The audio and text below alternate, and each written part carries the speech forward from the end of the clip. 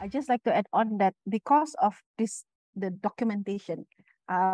Actually, when you go to the migrant community, kan, one of the need, if you ask them what is the need, kan, is legal identification document. So they really want documentation. So even kalau kau masuk mana-mana community, they will always ask you, kau boleh tolong kah? Tengok Mukmin, they will always ask you like apa boleh apa ini, this is what documents I have, you know, dia kasih keluar semua, and then okay, help me, you know. So there is a very, you know, like very high need for documentation. So therefore, terlampau banyak syndicates. There's a lot of syndicates going around in Sabah and leveraging on this of this need of documentation.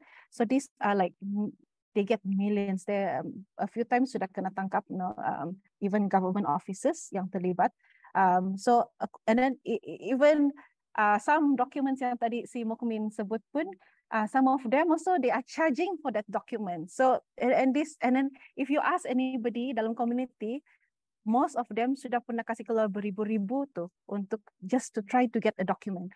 And it's not to, you know, like some people say, oh, ini because here there's a very high trauma about the alleged project IC, right? So people always look at these people as like, oh, they orang ni apa, like, you know, like they have fake documents, you know, cheating everyone. But it's not for the sake of cheating, it's for the sake of survival bah. Mau anak-anak orang dapat pergi sekolah, especially kalau anak-anak dia sudah start mau pergi sekolah, that's when they start thinking about documentation.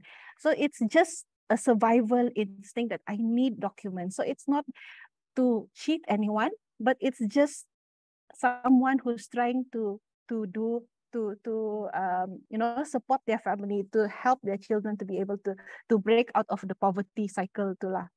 Yeah.